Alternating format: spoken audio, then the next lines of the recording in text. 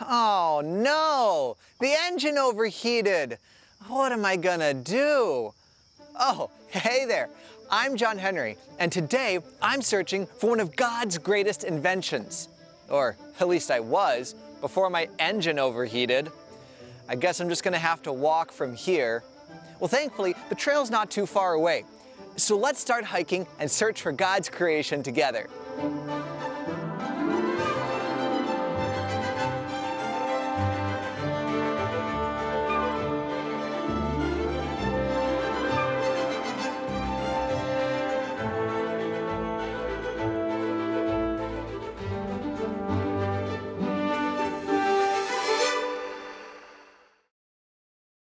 People have invented many useful tools and gadgets to make life easier. But did you know that many of these inventions were actually inspired by animals in nature? That's right, God thought of these inventions first, long before people ever made them. I think that is so amazing. Today, I'm looking for a specific animal that has a really cool adaptation that helps it survive.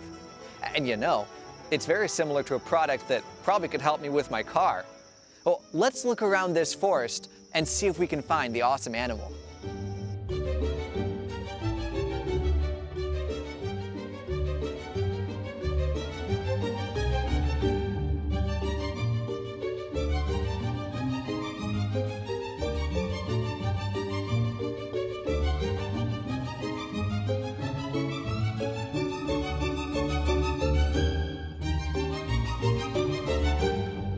Let's look around and see if we can find one of these animals.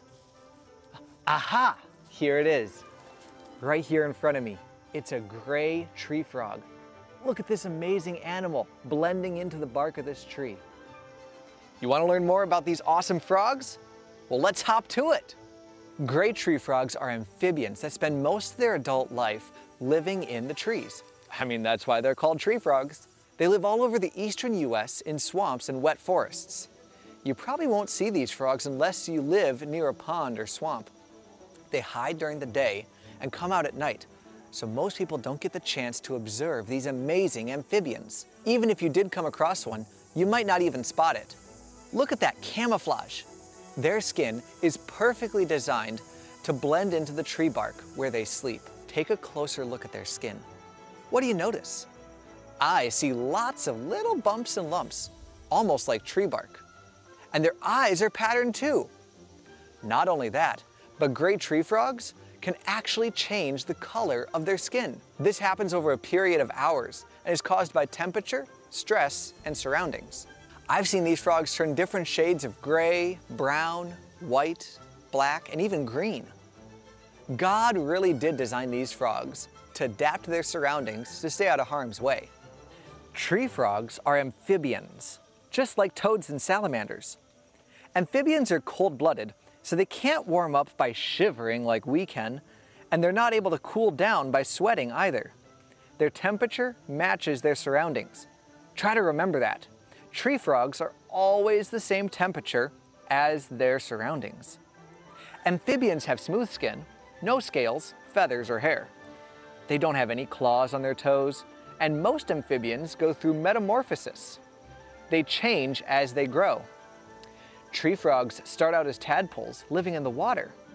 They eat algae and other plants in their aquatic surroundings. In just 1 to 2 months, the tadpoles develop into tiny tree frogs, ready to climb lots of trees. What do you think tree frogs like this like to eat? Carrots? Sandwiches? Bugs? Yeah, that's it. Tree frogs love to eat insects of all kinds, but they also have to use their eyes to watch out for predators. All kinds of animals would love to eat a gray tree frog like this. Snakes, turtles, raccoons, foxes, fish, birds of many kinds. They'd all love a snack of a gray tree frog if they had the chance. Tree frogs' best defense is their camouflage. Blending into the bark is the best way, staying hidden. But if a predator does spot them and gets too close, they will jump away and flash those bright yellow legs, startling the would-be predator. Oh man, we've been walking a long time. I think it's time to take a break. Well, God has perfectly designed this animal to adapt and survive. Which reminds me, I gotta tell you about this super cool invention that helps car engines survive too. So when a car is driving, the engine gets super hot, and if we didn't do anything, it would overheat and stop working. I know what that's like.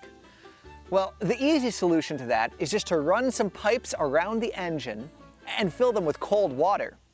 But what happens in the winter when it gets super cold outside? The water would freeze, and that would make things worse.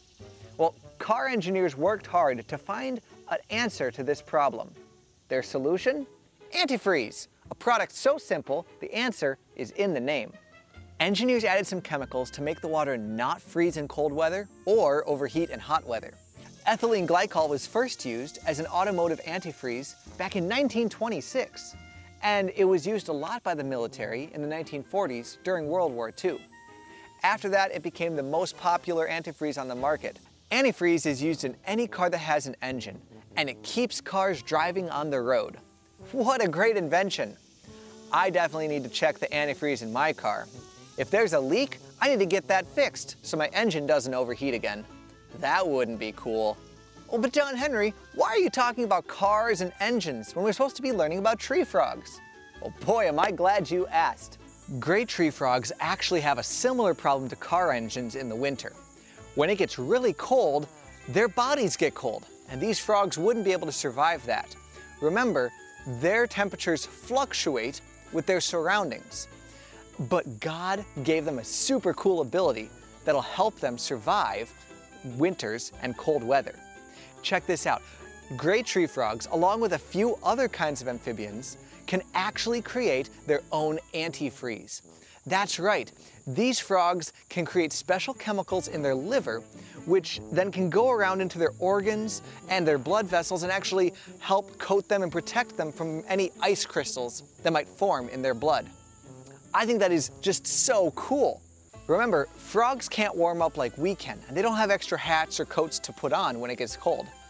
So as the temperature drops and winter creeps closer, these frogs simply find a little bark to climb under or a hole in a tree, and then they just freeze for the winter. That's right, you heard me correctly. These frogs actually do partially turn to ice. But remember, they're able to survive that because of the antifreeze in their blood. Now, if this were to happen to other animals, they wouldn't be able to live. I mean, if my blood were to start freezing, I wouldn't be able to survive. But God has created these animals with just the right adaptations and just the right abilities to be able to survive through the cold winter. How amazing is that? Our God is so great to be able to design an animal that can survive the winter in such a unique way. When I see the amazing adaptations that God has created in animals, like the great tree frog, I'm reminded about the amazing things that God can do in me. The great tree frog has special chemicals in its body that help it survive harsh winters. And we too can be filled with something that can help us get through tough times. Now, I'm not talking about a chemical that our body makes, and I'm not talking about, antifreeze. No, I'm not talking about a physical substance at all.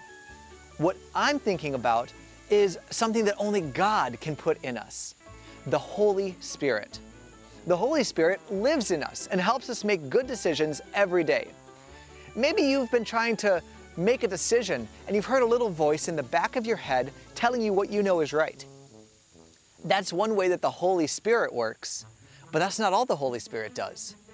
Can I tell you a story about the Holy Spirit from the Bible? Where's my Bible? There it is. This story happened after Jesus had died, rose again, and then went to heaven. His followers were trying to figure out what to do next. Jesus had told them to go out and preach the gospel to the whole world, but they didn't really know how to do that. But they did know how to pray.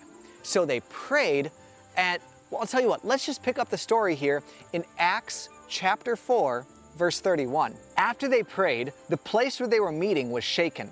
They were all filled with the Holy Spirit. They were bold when they spoke God's word. Did you catch that? God's people needed help. So they prayed, and they were filled with the Holy Spirit. But what happened then? That's right, they were filled with courage, and they started going out and preaching God's word. They started telling everyone the good news that Jesus loves everyone. Do you remember how the tree frog is filled with a chemical that helps it do something that seemed impossible? Well, you and I can be filled with the Holy Spirit, and we too can do things that we might think aren't even possible for us to do. Sometimes I feel nervous and scared to do something that I know I need to do.